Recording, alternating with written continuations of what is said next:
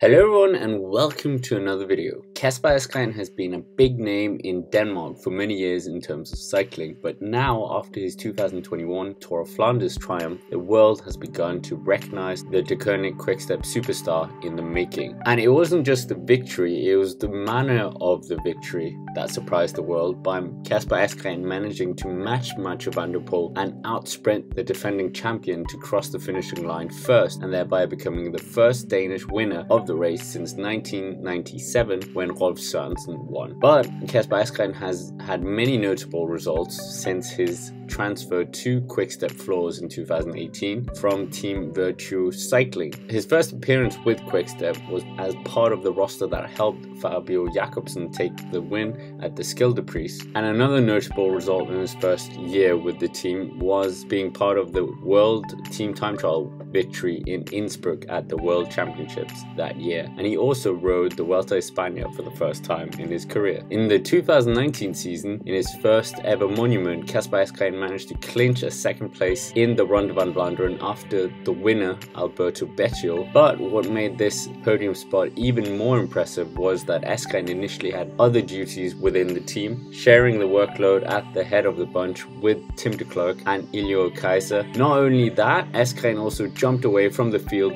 with 50 kilometers to go, marking a very dangerous move from Stein Vandenberg and Sepp van Mark before he managed to get away from the favourites group and finish behind Alberto Bettiol. Following Asgreen's personal success at the Tour of Flanders and also the team success at Paris-Roubaix where Philippe Gilbert won, Asgreen went to the Tour of California where he actually won stage 2 into South Lake Tour, and he managed to not finish outside the top 10 for the next 4 consecutive stages, which even included the Queen stage up to Mount Baldy, and this resulted in the Dane getting a 3rd place finish overall behind the eventual 2020 Tour de France winner Tadej Pogacar and Sergio Higuita. On top of this, Kasper Asgreen also won the points classification jersey ahead of none other than the record holder of the points classification in the Tour of California, Peter Sagan. Kasper Asgreen went on to do a solid Tour de Suisse that year as well, where he finished 5th on the opening time trial, and he was also 4th on stage 2 on a hilly stage, which was won by Luis Leon Sanchez. But what this also meant was that Kasper Asgreen would